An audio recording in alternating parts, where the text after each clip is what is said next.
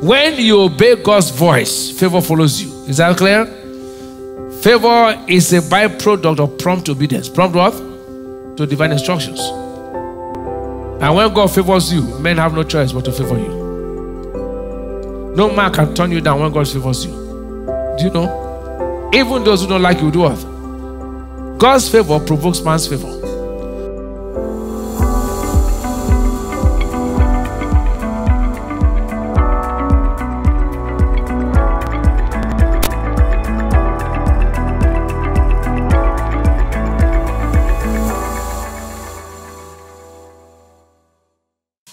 Enjoying the favor of God, part 2.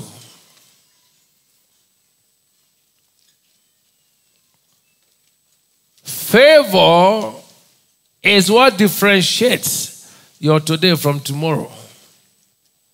If your tomorrow has to be better than your today, then you should be a child of favor. Favor is what takes you from the pit to the palace. It is the flavor of life. I said something in Canaan land. I said, what salt is to soup is what favor is to life.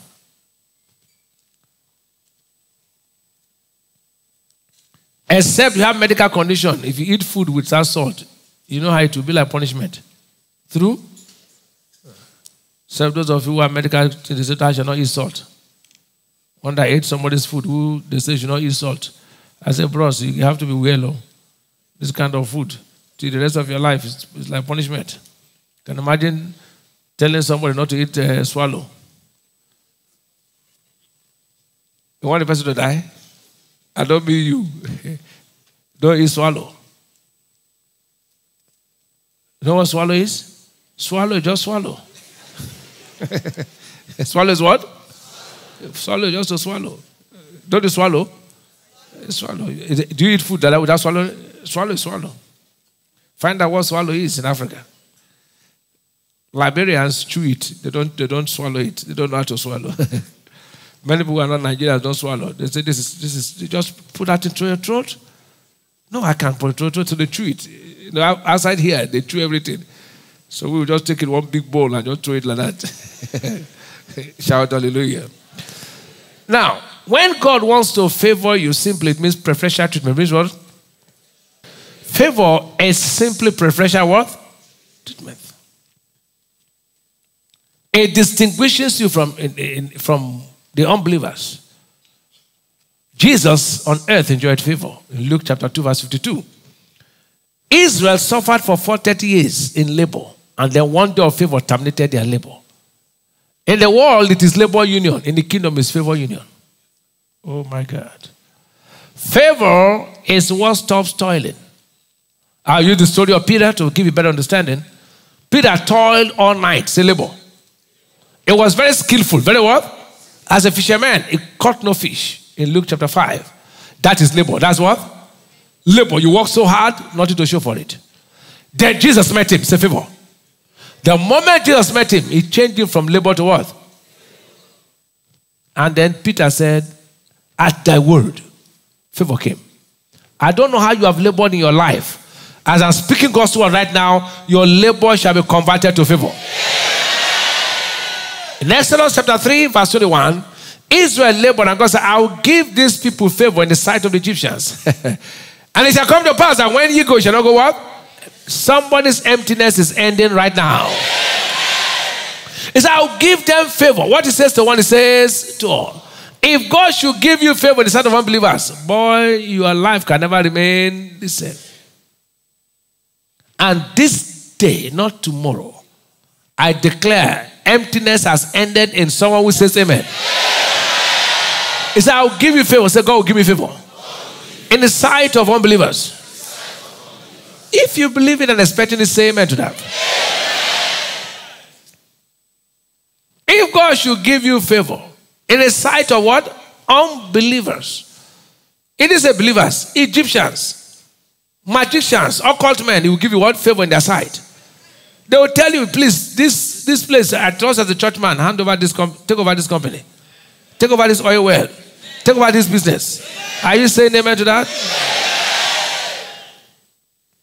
But you don't wait for favor, you can turn on the switch of favor. How do I provoke divine favor? Number one, I said you must be born again. Number two, I said be at the center of God's purpose for your life if you want to turn on the favor of God. Number three, I said be a kingdom promoter. So we'll be looking at number 4. If you want to turn on the switch of favor to provoke it, be obedient to God's instructions. Be obedient to God's what? Instructions. Obedience to God's instructions provokes favor. In Proverbs chapter 3, 3-4, let not mercy and truth forsake thee. Bind them about thy neck, write them upon the table of thy heart, so that thou find favor and good understanding in the sight of God and men. God treasures his word.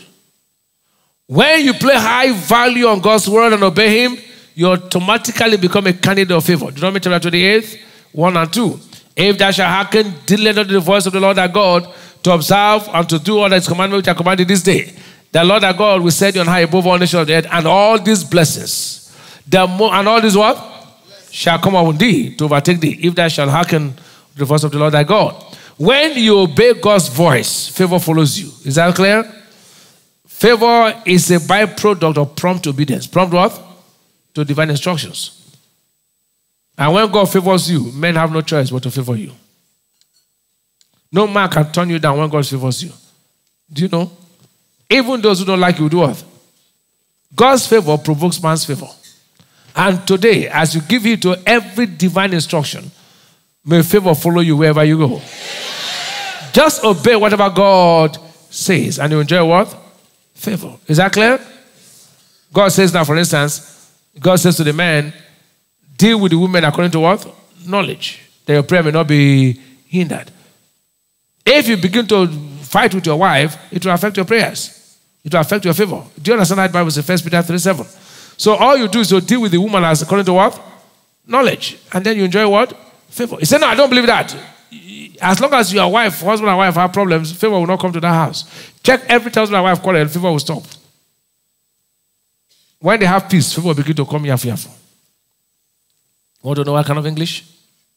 Go and find out what is yafu. Yafu is plenty. Glory to God. So obey instruction. Obey what? Instruction. See that finding the wife? So delaying not to marry, delaying to marry as a man, you are already delaying your favor. You are already 35. What are you waiting for? You want to marry Indian? You know, some men, they find fault. They say, this woman is not good. This one is not good. As if it's tozo meat. You know tozo? You know tozo meat? How many of you know tozo meat? You know tozo? You don't know tozo in Nigeria? You are doing as if you are from America.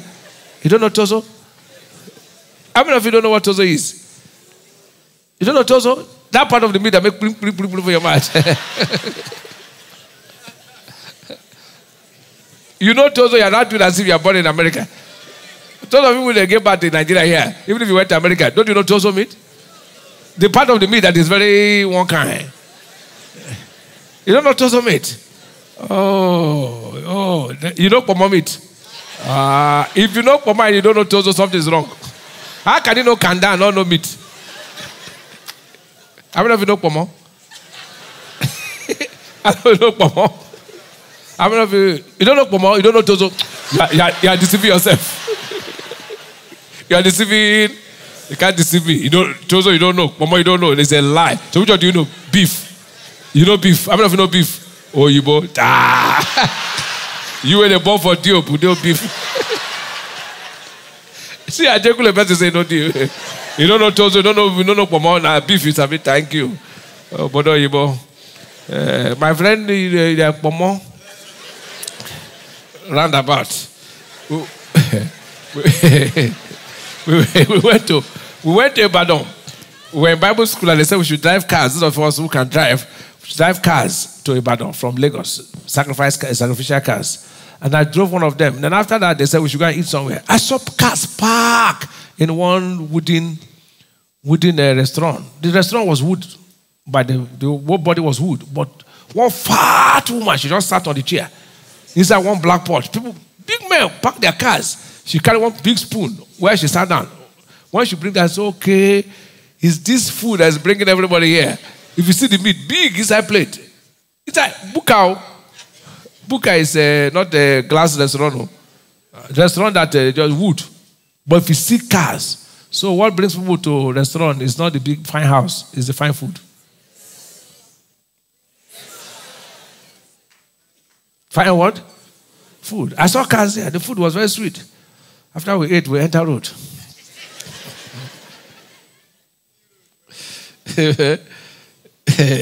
Most of you, those book of food is what you like. One day, my wife and I were driving past somewhere.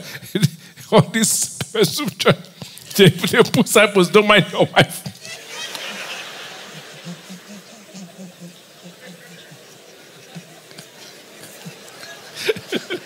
That is, don't mind your wife. Enter here, eat my soup and beer. I said, these people are crazy. They wrote it openly, don't mind your wife. Drink beer, have a soup, and forget your wife. I said, these people, they are crazy. My wife was one who saw it. And tapped me and said, husband, look at these disciples.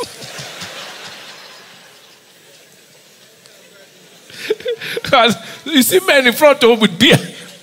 So don't mind your wife. Forget your wife. Eat pepper soup and eat share we here. I said, nonsense people. Praise the Lord. So obey divine word if you want to enjoy the favor of God. Number 5, if you want favor of God, possess godly character. Possess what? Godly character. Many want favor of God, but they have character deficiency.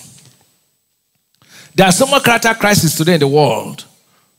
A wise man said, men of genius are admired, men of wealth are envied, men of power are feared, but only men of character are trusted. Daniel had character in Babylon and it transcended 4 regimes. He feared God and enjoyed what? Favor. Men of character don't lack favor. Joseph was favored even in Potiphar's house. Even where?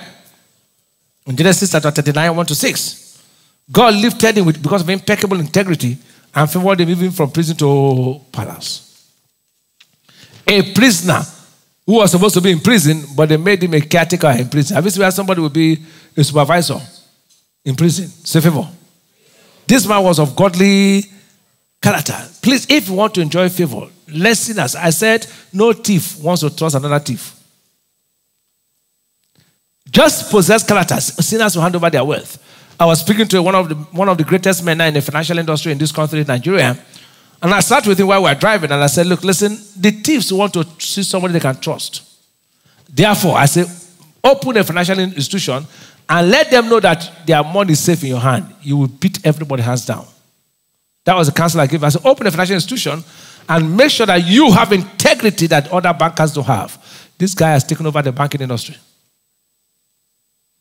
Thieves are looking for who they can trust. Many of you, the problem is this. You are doing it like them, so they can't trust you. Are you going to sit down? Just have integrity. You see these thieves? They will give the whole of their money to your hand. They say, please, Joseph was trusted by Potiphar. Have integrity. You then know that there are people who will just hand over all their wealth to you. They'll say, hold it for me. It's safe in your hand. Because no thief wants to trust another thief. Did you hear me? Every thief is scared of another thief. That's why when they thief, they say, let's share it now. You will not see thieves say, they say, now. Share it. Because the next thief is afraid whether to share it. So every thief is looking for who he can trust. So if you are trusted, unbelievers will hand over their wealth to you. That's why Joseph, everything Potiphar had, he put it in his hands. You want favor? Let people trust you. Let people do what? Let them not give you money and their story. You find favor everywhere. Let them not give you money. Say, oh, it's as I was going. All of a sudden, I had an accident. The accident, motor spoiled, yes. People die, it died. But nobody died. But the money, just fiam.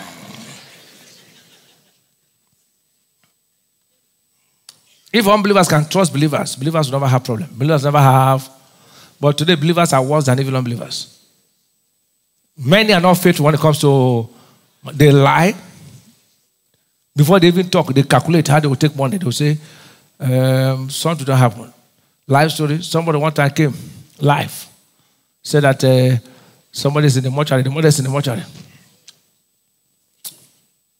Someone said, that would they lie you on. So I cannot lie to the point where you say your mother is in the mortuary. You know that kind of lie? Say, wanted money. So it's okay, come on, go show us the mortuary. Someone said, that boy is lying. Then they carried him. He got to the mortuary. As he was trying, he went to the mortuary. Life story in this church. My wife is laughing because she knows the story. Got to the mortuary. As he was walking, mortuary director said, where you say you keep your mother? For this mortuary. Which will be the better? The person went with him, the pastor went with him, look at him. So boys, so you go lie to the point to carry us come mortuary. For money or for what? Have you not seen because there's somebody is in the hospital, they want money. Have you not heard people say so? And they carry Bible in the hand. They say somebody, the person is emergency. If you can give me 50,000, it's a lie. So they say their motor break down. In Lagos, that's what Lagos, they call it professional begging. They say my car just broke down just by the way. And I didn't plan it. I'm coming out. He will be wearing a suit with tie. They say, but if you can just, I think they said it's about 40,000. And I didn't know that it was going to happen that way. As you're finishing with him, he's crossing the road to another person. With suit. It's professional begging. You call it professional what? Some of you even have it in the church. You dress well. When you look first, we get money. You go and say, no, glory to God. Hallelujah. Praise the Lord. It's more blessed to give. You begin quote Bible. You know, givers don't ever lack. And I know you're a good man. You're a very good man. I've heard about you. He said, you now look at him and say, where did you hear about me?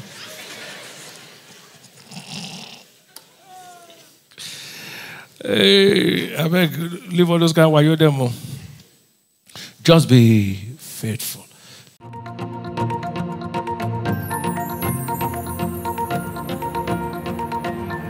Stay tuned. David Ibiyeomie will be right back. Unending prosperity is God's plan for every believer. You are a God created to dominate and live in prosperity. David Ibiyeomie introduces Prosperity Series. I came from abject poverty and broke poverty by knowledge.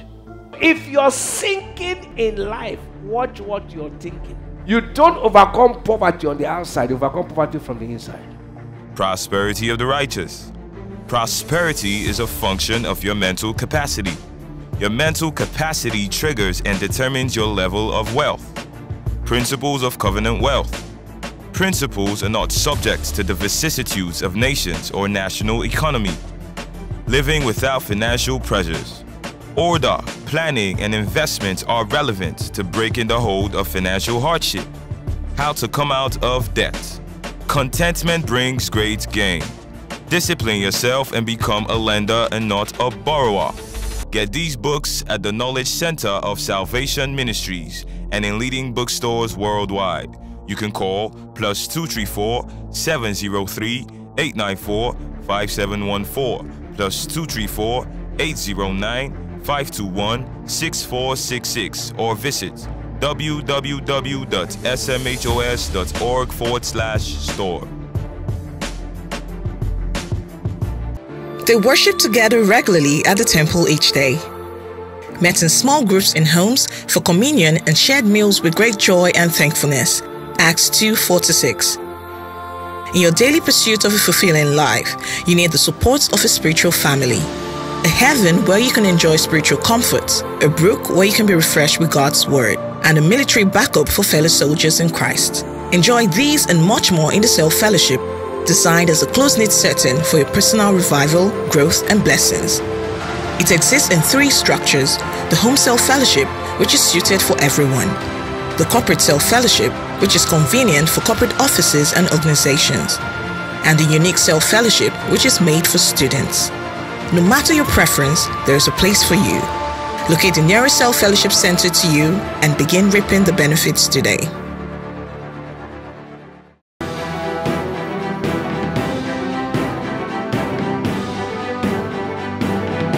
Welcome to Hour of Salvation with David Ibiyeomie. If people can trust you, they can put anything in your hands. You will not beg for favor, favor shall become your portion.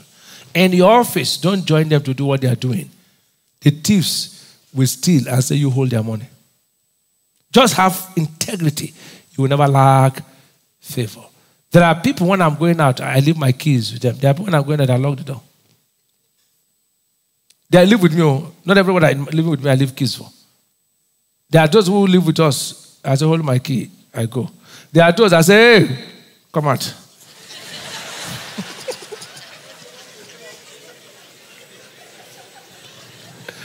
I'm not sure of them. Because it's my house. It's my house now.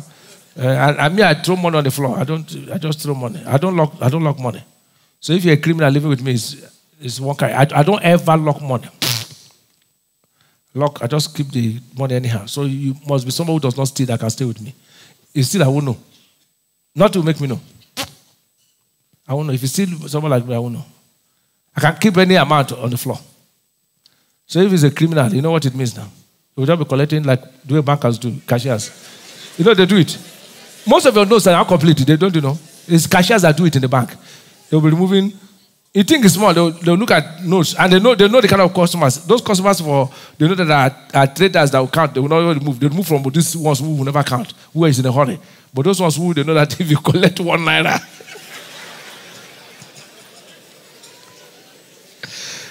you know. But you see 98 pieces, 99 pieces, 97 pieces. So who is counting it? When the machine counted, I did 1 piece come out now. They just move small. You think they're small. 50 customers, 150 customers. Then I say, God bless them. Which kind of money? Is that the one God no bless you? That one of course. If you're a cashier, don't do it. It's not good. It's not good. There's a bank. Every time they come back, money will be short. I said, don't be giving that cashier. He said, give another person. The first day they trade another cashier, they think not short. I said, the problem is from this cashier. He said, it's your customer. Don't know, customers treat people more than others. Number 6. How many of you will be walking godly character? Will you walk in godly character? Yes, are you sure? Yes. Are you sure? Yes. That when they send you a message now, you will not bring story? Yes. You will not bring story? Yes. Okay. If I tell you so, you'll be shocked. 95% of people who gave contract from this church disappointed us at the cathedral.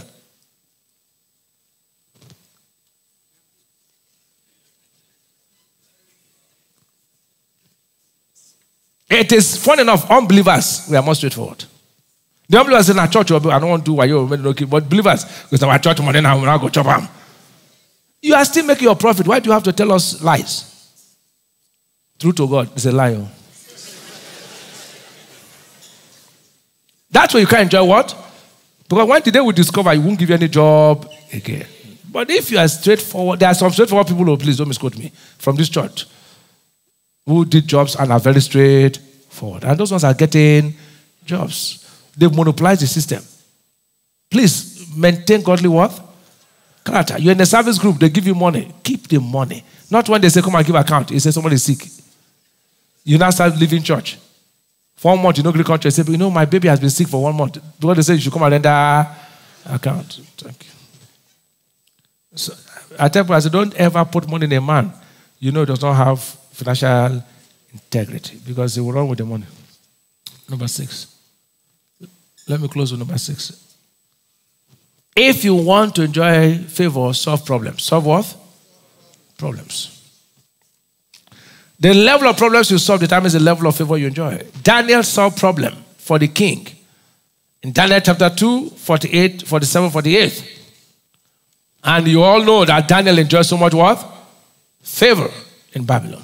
Joseph solved problem for the butler, for the baker, and later for King Pharaoh. Is that true? And Joseph enjoyed what? Favor. The more problems you solve, the more favor you enjoy. Is that clear, sir? Are you hearing me? More problems you solve, more favor you enjoy. Doctors solve medical problems. Chefs solve stomach problem. There's a difference between chef and cook. You know the difference? A cook and a chef are not the same. Most people you have in your house are cooks. If you just change the menu, they don't know what to cook again. A cook is the one that is used to one stereotype pattern. A chef he takes what's available to give you what you need. What we have most cases is what? Cooks. The one you call chef is cooks. They gave me food somewhere. I said, don't be chef, we're not cook. A young boy came to stay with us for a bishop's son. He went to tell his father, he said, sir, this one we have in our house is a cook. When I went to Papa David Ibiyeomie at their house, so that one a chef, this one a cook will get there. Because he said when he came back, how can you call this one chef? He said, we do amala with the way to that chef. Amala with the way to is a cook. Okra soup na cook. Egusi soup is what? Is a cook. Your mother, cook. Is she a chef? You, what are you? Cook. As for you don't know if you have to cook. That's why you have not solved problem. Do you know stomach is very powerful? Every woman that gives her husband good food, the husband will give you good money. You didn't hear me? Stomach has power. Stomach has power. Let me tell you the married women, stomach has power. If you give your husband, if you don't know how to cook, employ one young man to come and cook, not the young girl. Married woman, don't employ a young girl to come and cook for your husband. No. Hey. You get sense. God give you sense. Never employ a young girl to cook for your husband. Like, except you won't cause trouble for your family. Employ a young man to cook. Anytime you want to employ, if you are married, don't ever employ a young girl to cook, no matter how the certificate she has on catering. Employ a young man. And tell him the kind of food your husband likes, since you don't know how to cook. If it means using your money to add, the man will be giving you plenty money. So every man, no matter how he pretends, likes good food. Every man. Women hear me. Are you hearing me now? First problem a woman who marries to solve is stomach problem. Pray this prayer after me. Wherever you are, say after me, Lord Jesus, come into my life. I accept you as my personal Lord and Savior. I believe in my heart that you died and rose from there to save me. Now with my mouth, I declare you the Lord over my life. Thank you, Father, for saving me. In Jesus' name. If this message blessed your life, or you need someone to pray with you, feel free to call us on +234 811 470 9570 or +234 904 303 0711. We are here to listen and support you. Follow David Ibiyeomie online for daily prophecies and wisdom quotes for living. Via Instagram at David_Ibiyeomie, Twitter at David Ibiyeomie, Facebook at David Ibiyeomie. You can also listen and subscribe to the David Ibiyeomie podcast on Apple Podcast, Spotify, Anchor FM, Google Podcast, and much more. God bless you. Join us next time on Hour of Salvation with David Ibiyeomie. This message was brought to you by Salvation Ministries.